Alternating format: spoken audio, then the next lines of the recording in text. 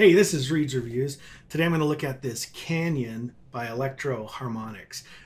In order to make this a little bit easier for you guys to see what I'm doing, I'm actually going to go ahead and take this knob off. Okay, so let me go over the hidden effects or the secondary effects for these different modes.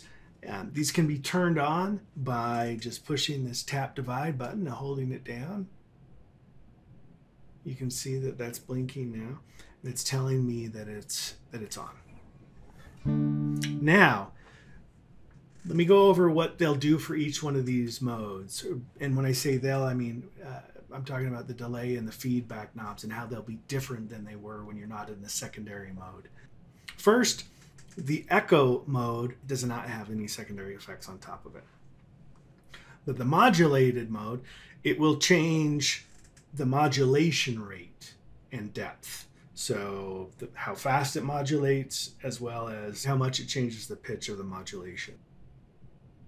Oh, let's turn the pedal on.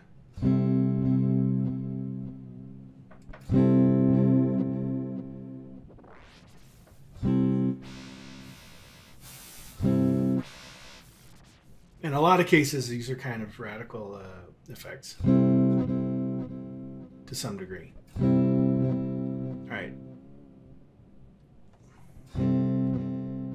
Okay, so that's modulation. Now let me move to the multi. The feedback will continue to be what it is normally, and the delay will change to alter those beats. So remember, multi is multiple repeats of the input signal at the same volume. But now we can actually change whether or not the volume will increase with each of the repeats or decrease. So let me show you that. Let's put the feedback in the middle. Okay, when it's all the way down, it just repeats once. If I then start to crank this, it will gradually get quieter.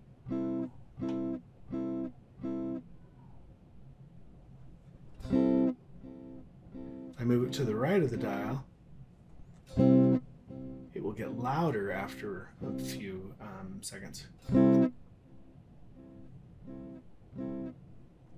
Let's go ahead to the next, which is the reverse. This one is tough. This one has been tough for me to pin down exactly what it's doing. It says in the manual that as you move it to the right, the pluck attack sensitivity is increased. As you move it to the left, it's decreased. The default is with it all the way to the right. So that means if you don't tweak the secondary setting, it will be all the way to the right, which is the most sensitive with regards to the pluck attack on the reverse. Hopefully that helped. All right, let's go to the next thing. This is the Deluxe Memory Man emulator. And both of the knobs will change modulation. So the modulation rate and the modulation depth. And this is similar to the way the modulation mode handled the secondary features. But again, this sounds a little more kind of drastic. That's the that's the rate of just the modulation. So this is the pitch changing of the delay. Anyway, okay. So the next one is tape. Tape's kind of cool. This changes the distortion, and this changes kind of the modulation of the kind of staticky delay. So I turn this up. You can hear the distortions increased. As I move this up, you can just see the modulation is increased. All right, so let's go to the reverb, and the delay will be the time of the reverb. Let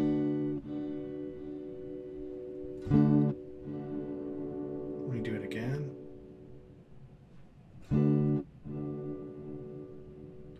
So the delay is the time. So the amount of reverb, and the feedback now is the tone. So it's brighter to the right, duller to the left. octave. All right, so with the octave up level, or the volume level of the octave up sounds, will be increased with this. And this is the octave down. So you can hear both of them there.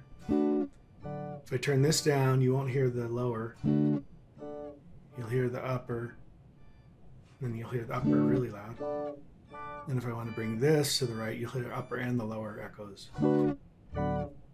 Upper and lower octave echoes. Okay, so shim. Again, this is kind of the modulated sound, but what this does now is the low pass filter is on the delay.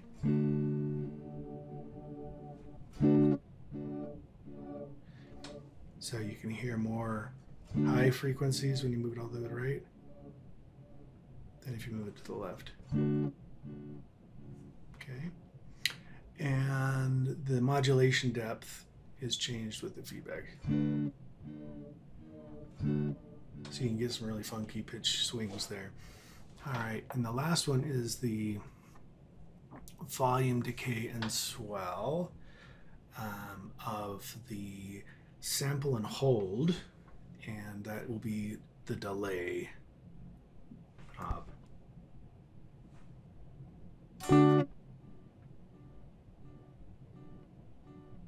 So it's getting louder as the echoes go on.